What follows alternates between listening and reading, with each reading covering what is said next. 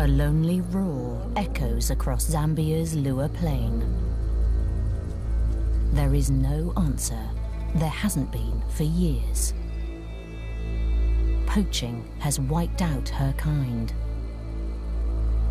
For 5 years, she has had to survive alone. But this year, her world could change. Will she finally find a mate? Or will she remain the last lioness? There is a place in southwestern Zambia so remote that until recent years, only the most intrepid explorers ever reached it. It's called Lua Plain, a sprawling floodplain that stretches over 3,500 square kilometers.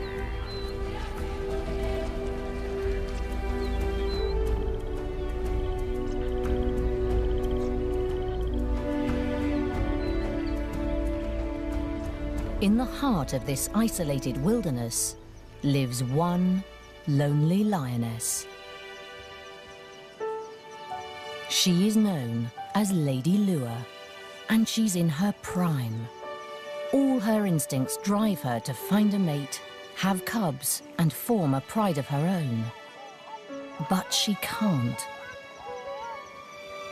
She's alone here. There isn't another lion for hundreds of kilometers. It was humans that sealed her fate.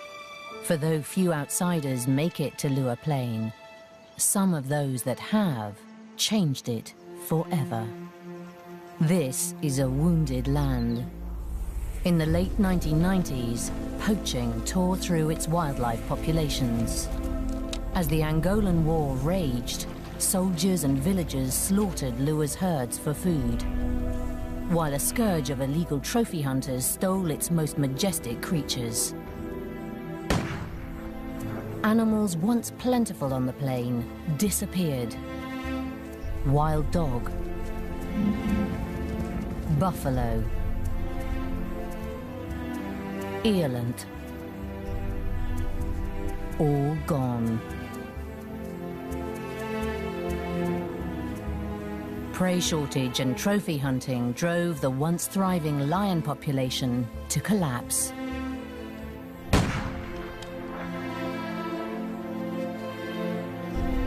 Today, the last of Lua's lions stare out of glass eyes as they decorate the homes of trophy hunters worldwide.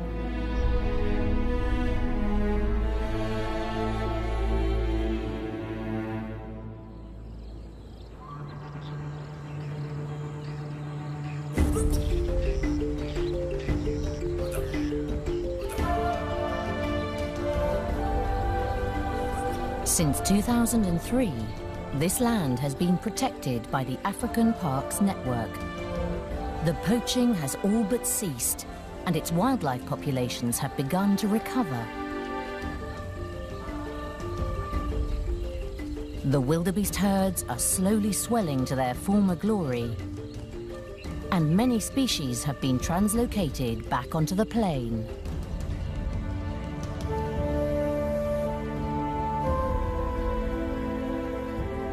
But of the lions, only one remains.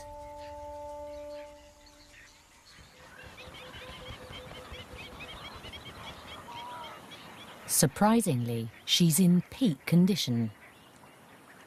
The scar next to her fly-bitten nose and a healed gash on her shoulder are the only clues to the battles she has faced. But surviving as a solitary lioness on these plains isn't easy.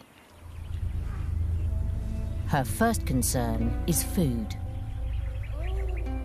By the height of the rains in mid-December, scores of wildebeest roam the plain.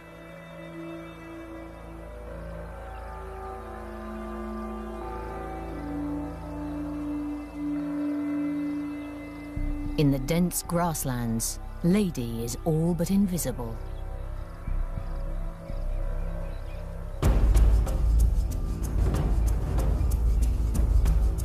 Her tawny coat provides perfect camouflage, and an animal grazing in the tall grass wouldn't see her coming.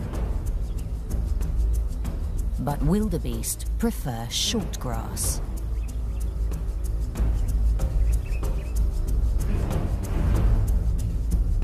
They keep to the open plain, where hopeful predators have nowhere to hide. Usually, lions hunt in teams that can surround prey and drive it into an ambush. Lady has no such advantage.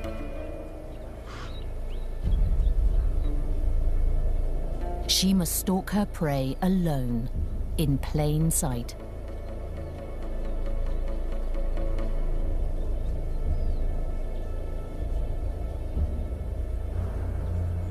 She must choose her target well, an animal on the outskirts of the herd that has let its vigilance slip.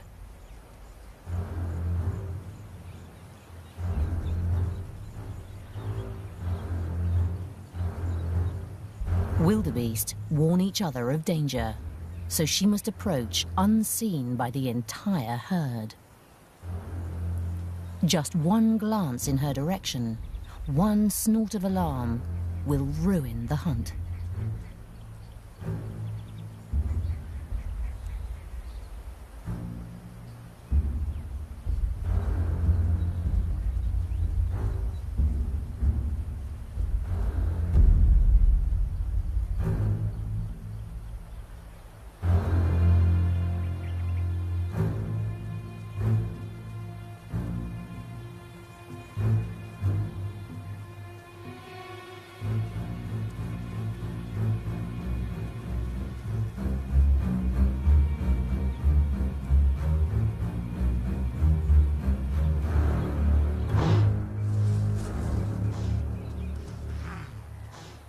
Just like that, the hunt is over. With the herd's vigilance peaked, it's not worth another try. Without the support of a pride, Lady Lure must succeed the first time, or go hungry.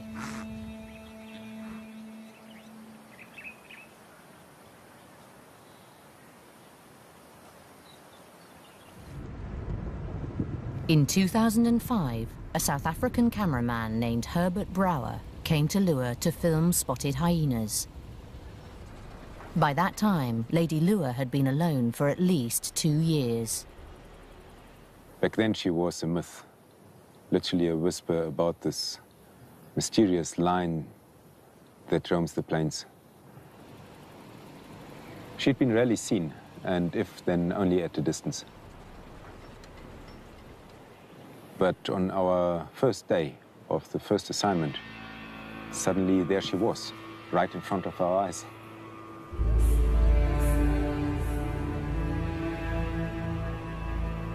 Herbert is one of the very first outsiders to see her and confirm that she is alive and healthy. It's early November, the start of the wet season, and a fearsome storm approaches. Lady Lure will use it to her advantage.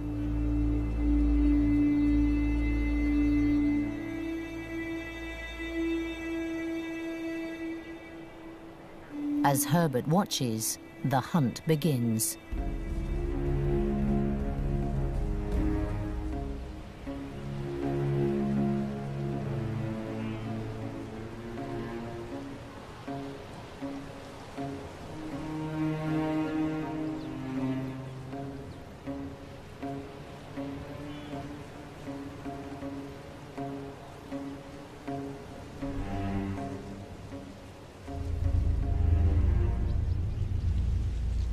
The new calves make perfect targets.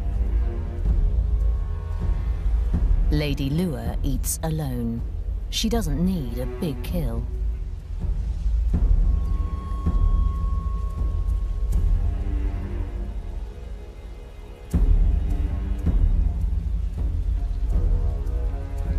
A calf will keep her going for almost a week.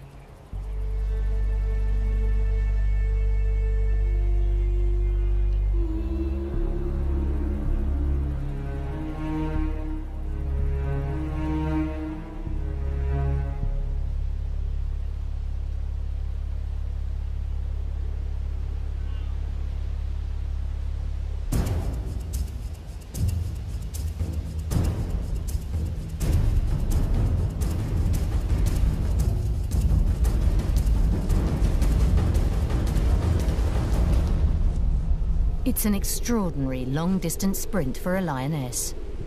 Over 100 meters at full speed.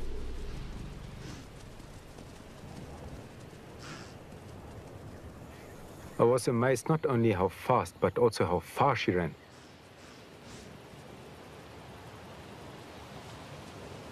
But that night I also came to realize that hunting is certainly not the only challenge she faces here on the plain.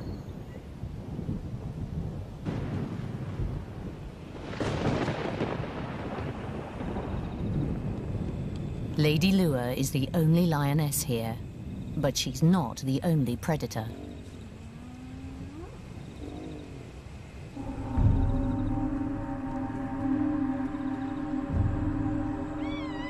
Spotted hyenas are prolific in Lua, an ever-present threat once night has fallen. They approach from all sides, drawing Lady away from her kill.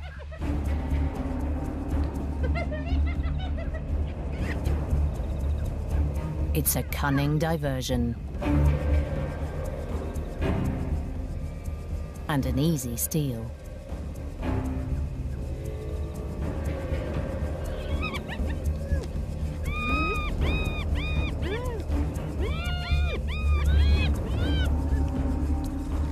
Crucial seconds pass before she realizes that her kill is lost. Yet she doesn't fight back.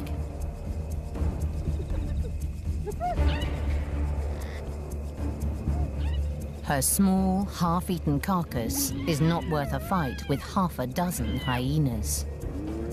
Lady's survival hinges on avoiding conflict, as much as it does on making kills.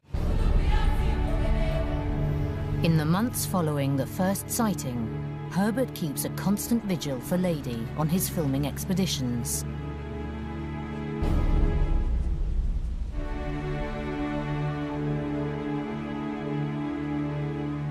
At first, we only saw her at a distance. But after a few weeks, she became more comfortable with us. Sometimes she even seemed to be excited to see us and left whatever she was busy with and came towards us.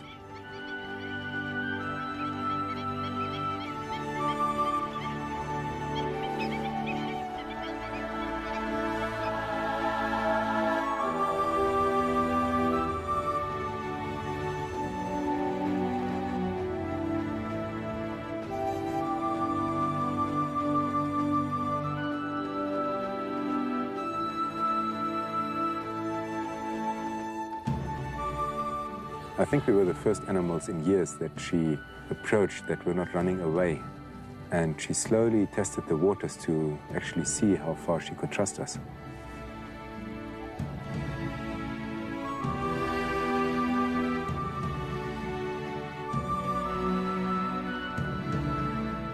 One day, on Herbert's third assignment in Lua, Lady does something unexpected. She came towards our vehicle, and when she was really close, just a few meters away, she rolled over, almost as if she wanted to show that she trusted us.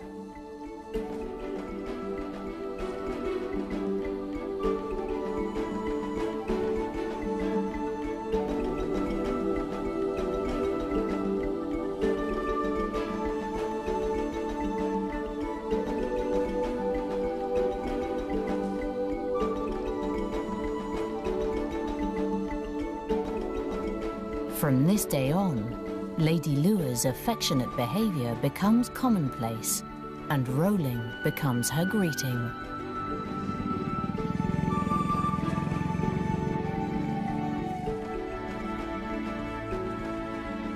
We knew she recognized us and that she somehow started bonding with us. Otherwise, she would not come and do it so often.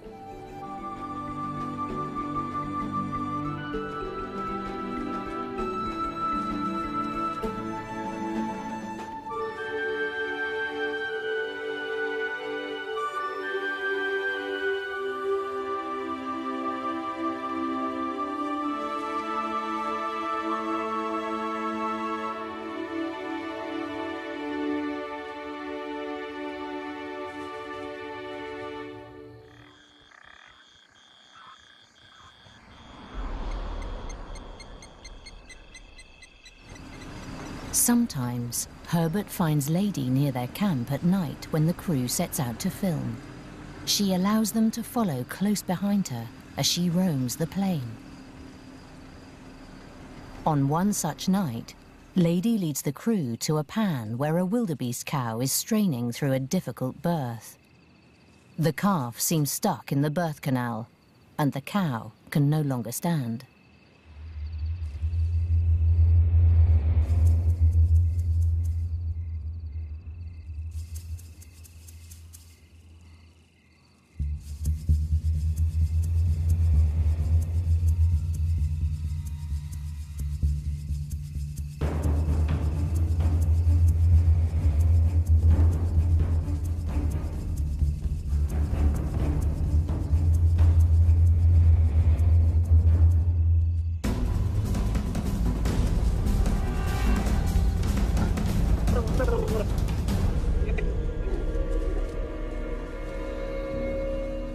It's over in seconds, an almost merciful end for the struggling mother.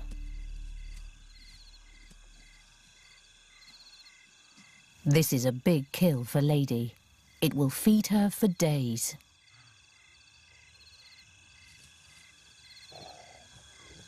The cow is silenced quickly, but its bleating during the birth may have been heard.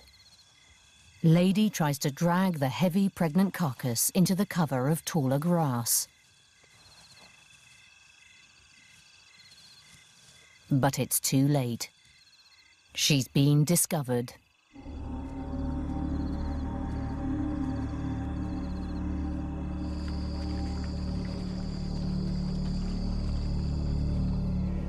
Elated with the easy kill, Lady toys with the carcass like a kitten, oblivious to the threat that closes in around her.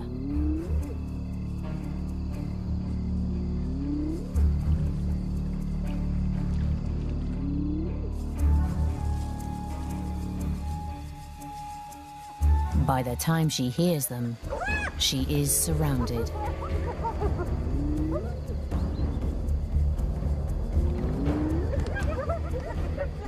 Ominous calls lure her away from the kill once again.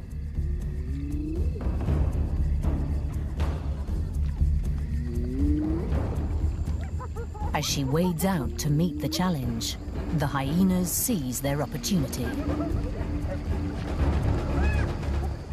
Coming in from all sides, the thieving horde makes off with the carcass and tears it apart in true hyena style. But Lady will not be defeated so easily.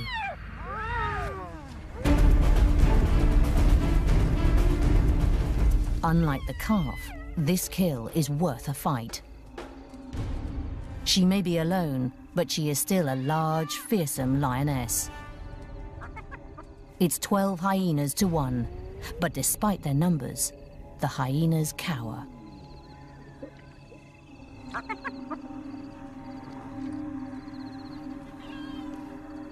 She eats alone on the carcass, as a dozen hungry eyes watch and wait in the shadows.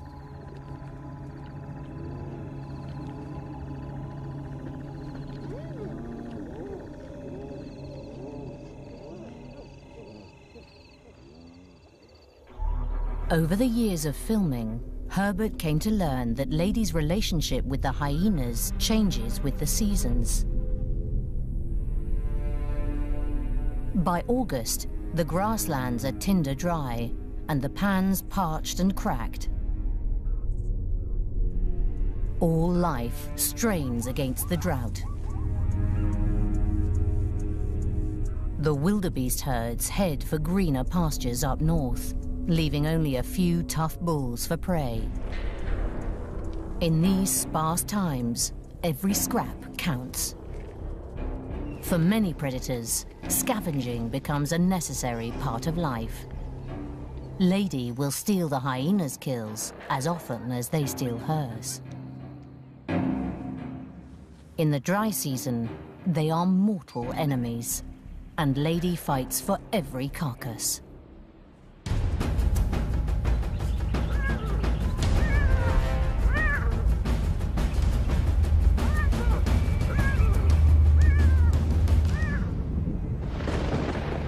But when the rains come in November, everything changes. Weeks of unrelenting downpours drench the landscape. Lured by the lush new vegetation, the wildebeest herds flood back onto the plains in a migration second only to the Serengeti.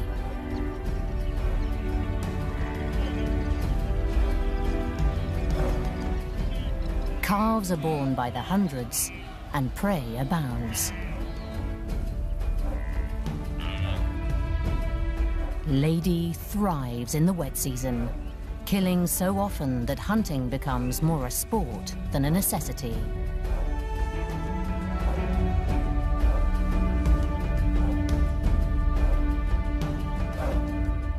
With so much prey, tensions between her and the hyenas diminish.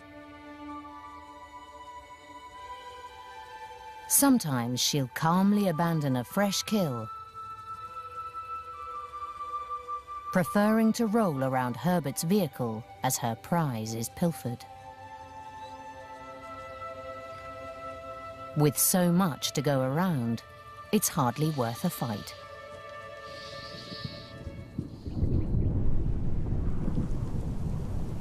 But by January, things change once again. The rains reach their climax, and the plain disappears underwater.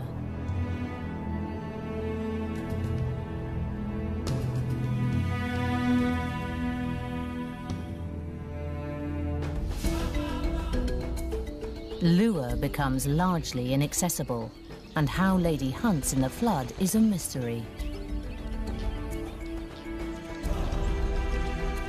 Yet season after season, the lonely lioness overcomes the odds stacked against her.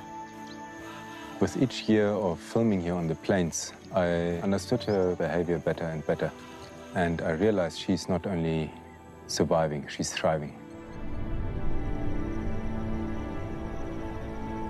That there was one thing, though, she could not overcome, and that was her loneliness, her isolation. But it took me 3 years to understand how lonely she really was. After a night of filming, Herbert and his crew return to camp. They are not alone.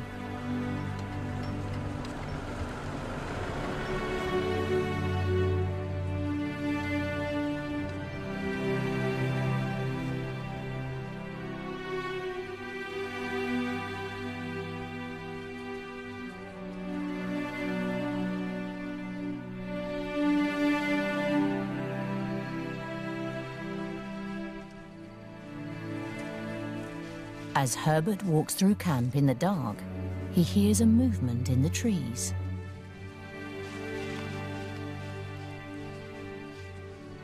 I heard something, and then I looked and I saw something in the dark, and it was her. But I was not afraid.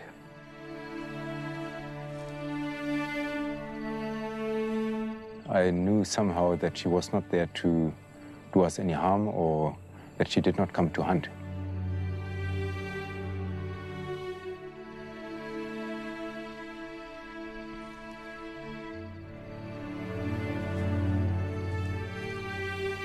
That night, somehow, a bond was forged between us.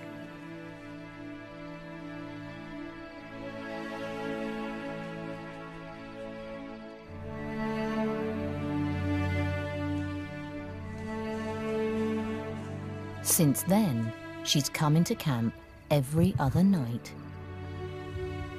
Most wild lion prides avoid contact with people, but it seems that Lady Lure's isolation drives her to seek human company.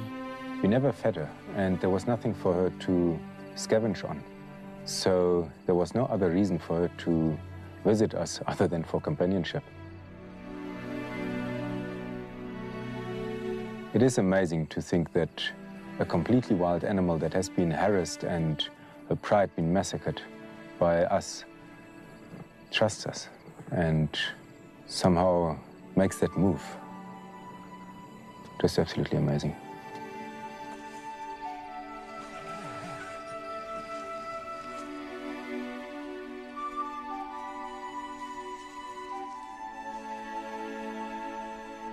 Sometimes she would lie next to the tent.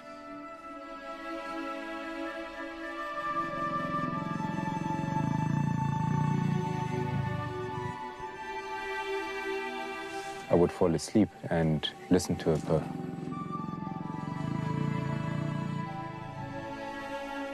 And the next morning, I would wake up and she was still there.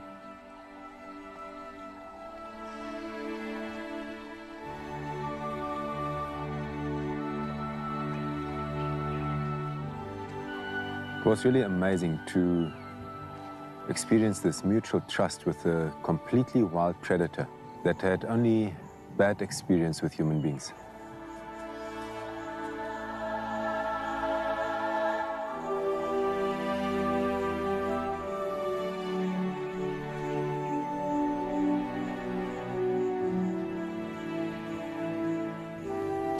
She's obviously following me because she's looking for company. She's alone.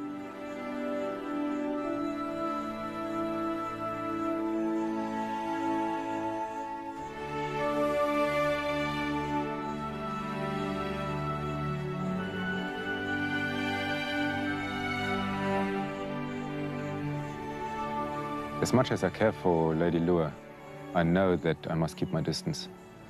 She's a wild animal and we want to keep it that way.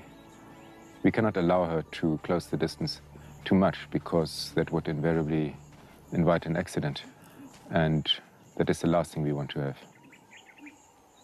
Herbert doesn't allow Lady to come closer than about 5 meters. But she keeps trying to get his attention. I knew something had to change when she started changing her behavior. She scratched the trees. She even destroyed the seat of the Land Cruiser. And I realized I could never be the mate she was looking for. She really needed a companion of her own kind. At last, in October of 2008, this may just be possible. Herbert is not the only one who's been following Lady Lua's plight. Craig Reed of African Parks manages Lua Plain National Park, and for the last 2 years, he's been hatching a plan to bring lions back to Lua.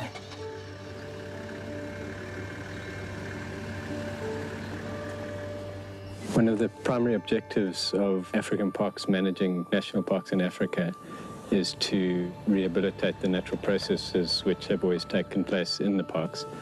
Lions have always been a very important part of the processes here, and for that reason we felt it was very important to bring them back. I think Lady Lua has become a special character, and it's going to be fantastic for her to relinquish that character status and just become a normal lion again. For me, that's what's most important about this whole process. Before a male can be brought in, Lady Lua must be collared so that the African Parks team can find her if anything goes wrong during the translocation.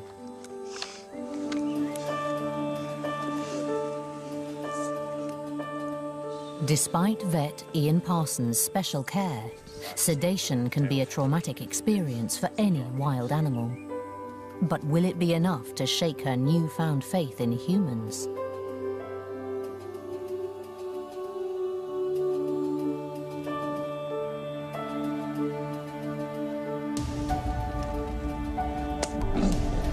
The shot is perfect. The team must move quickly.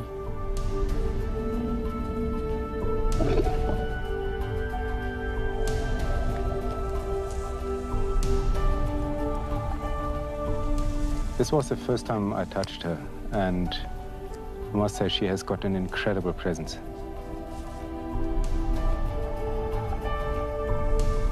But I keep wondering how she will react to the whole process. I really hope that she does not go back into hiding after all this.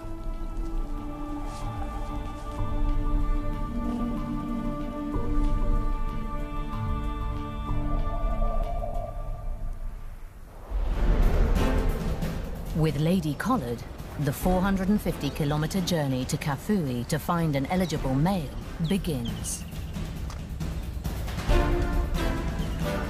After days of searching, they find a perfect target. Young, healthy, and looking for a pride of his own.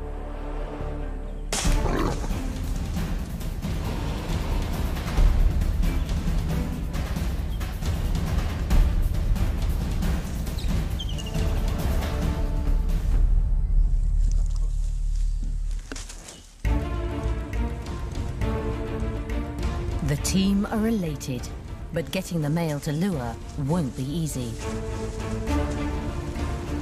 It's the dry season, and the long road back is riddled with pitfalls.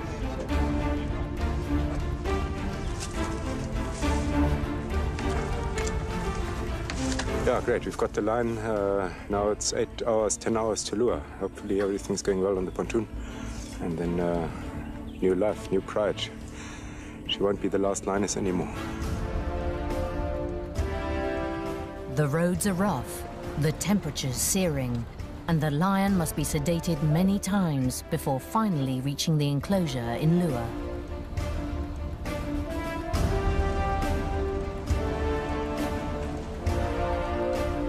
After 11 long hours, they arrive at last.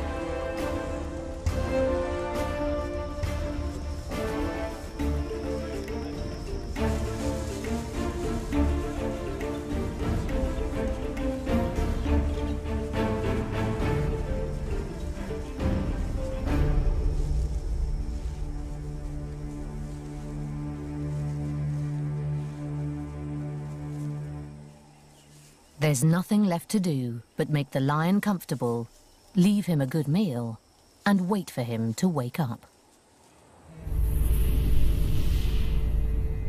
But something goes wrong. The lion panics as he comes around and must be sedated again. But this time, he chokes on regurgitated food. He doesn't make it. All the team can do is cremate him, so that the sedatives in his system won't poison scavenging animals.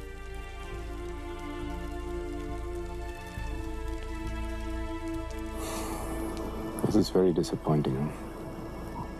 This is my line who was going to be the beginning of a new pride for the lady. All gone. I don't even know whether she's accepted that collar, and how she will react to us humans, to me.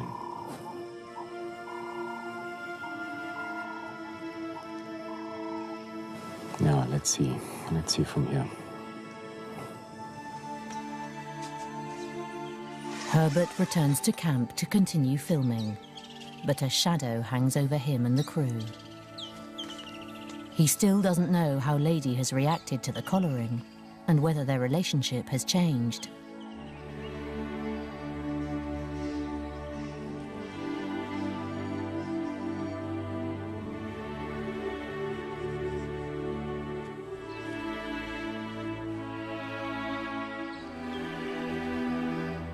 She is waiting for him, as trusting as ever.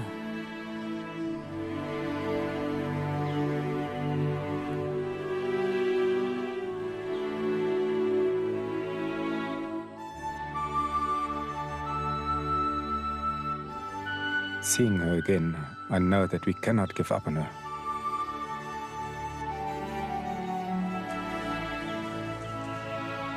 African Parks is already planning a second translocation, learning from the first failed attempt. This time, they wait almost 8 months for the end of the rains, when much of the region remains underwater. On the 11th of May 2009, the team returned to Kafue. As the sun sets, audio recordings of lionesses roar out over the valley, luring hopeful young male lions into the area with the irresistible promise of mates. I've got 2 lions coming towards us. Okay, we heard them calling. 2 males, confirmed. This time, the team look for a coalition, 2 brothers who can support each other through the translocation process.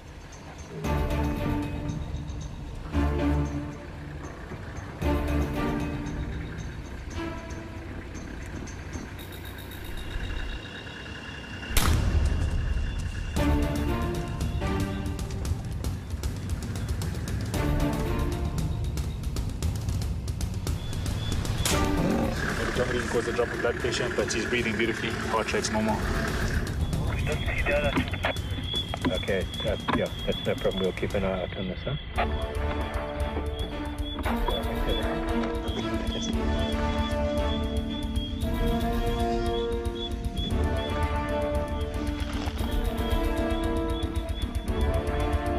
Let's roll him over.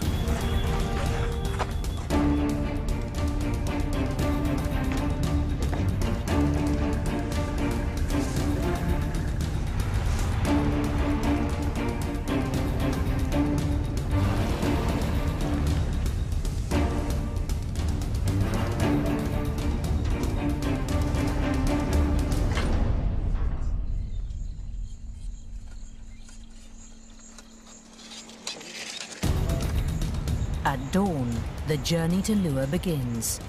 It's a 5-hour truck ride to the flooded marshland that surrounds Lua Plain. And another hour by boat to Lua.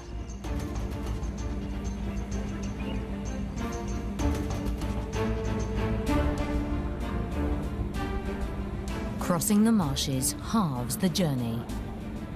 The team need to move fast. Dr. Parsons wants to administer as little sedative to these lions as possible, and this dose will wear off by the hour.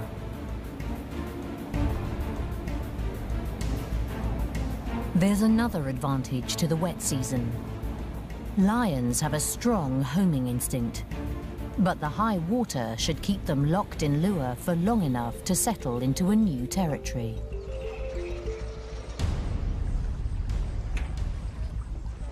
Locals throng to see the new arrivals as the last leg of the journey begins.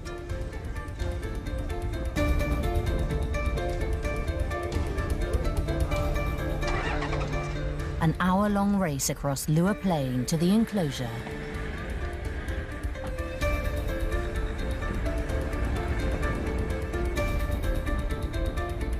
Time is everything. The males will start to come round soon. The team need to get them safely into the enclosure before they're awake enough to be dangerous.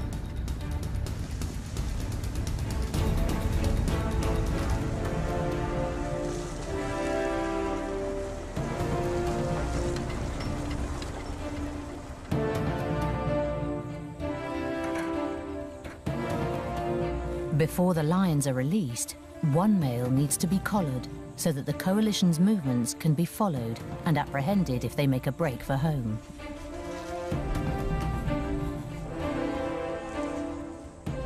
Every second is crucial now. The lions are so groggy that they can barely move, but the drug-induced stupor lifts by the minute. The team move quickly and quietly to cause as little stress to the reviving lions as possible.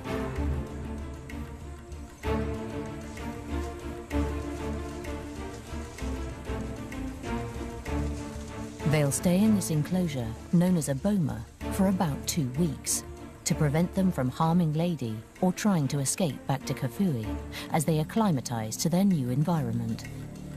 For Dr. Ian Parsons, the translocation so far is a success. Okay, the lions have arrived.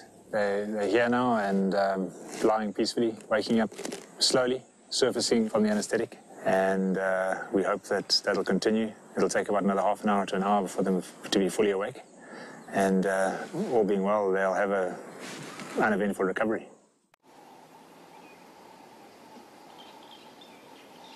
The team wait out the last hours at a distance to make sure that the males wake up without complications.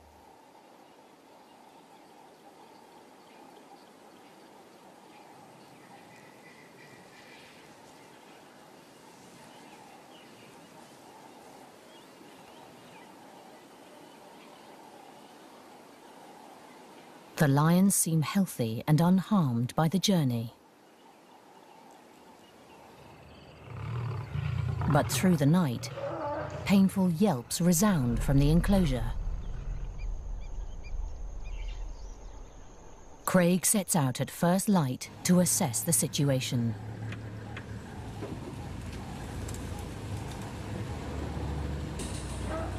The lions are challenging the electric fence. There's the one male lying down there.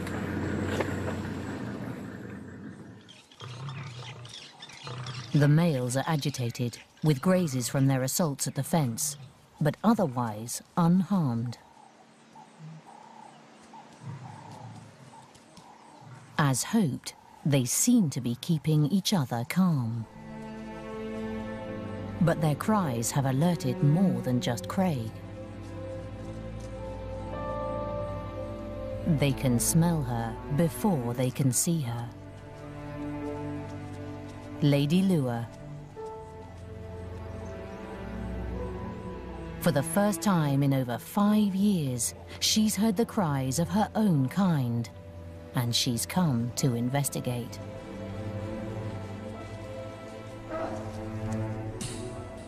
Experience tells the males to be on the defensive.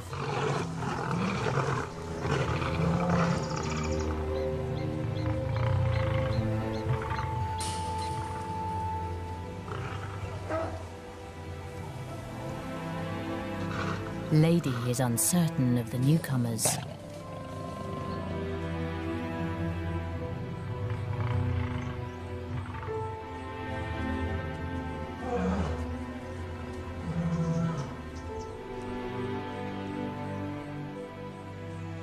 She marks around the enclosure to assert herself. But the tension is short-lived. Over the next 4 days, the lions settle.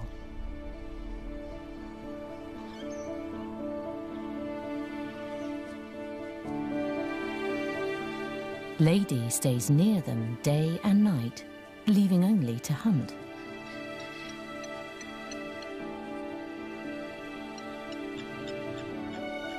Aggression seems to turn to curiosity. Fear to security.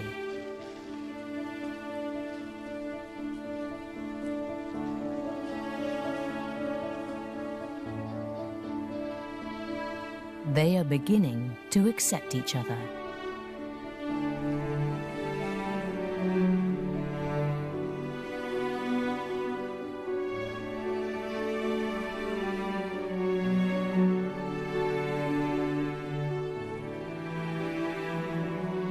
Everything seems to be going perfectly according to plan.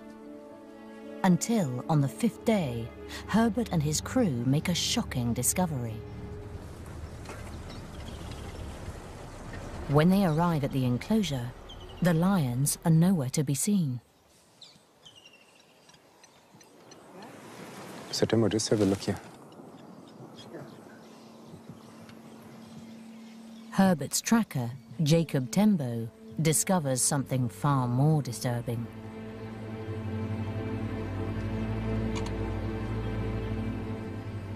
There's a hole in the fence. The guys must have gotten out there. The boys are out. Let's go.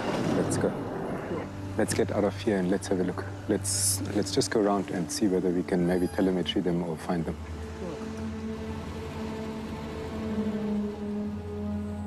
The implications are devastating. If the lions have headed north towards Angola and the collar is out of range, this could be the end of yet another translocation.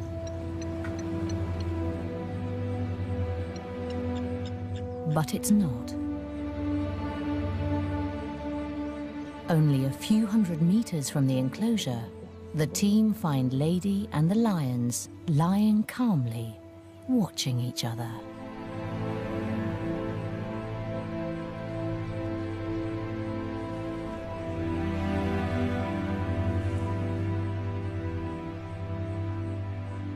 Lady begins to roll.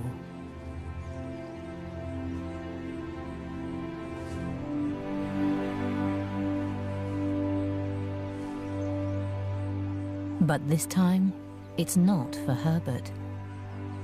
It's for her first real mates in a lifetime of loneliness.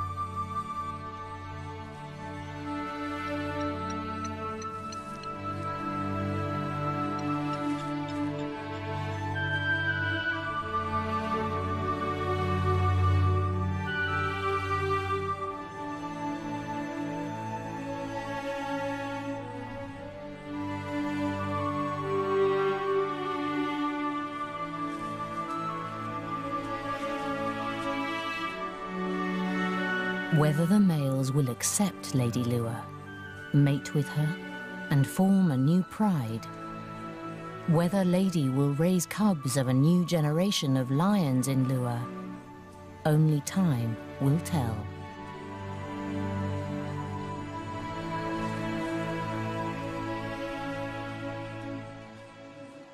But for now at least, her call will not go unanswered. She is no longer the last lioness.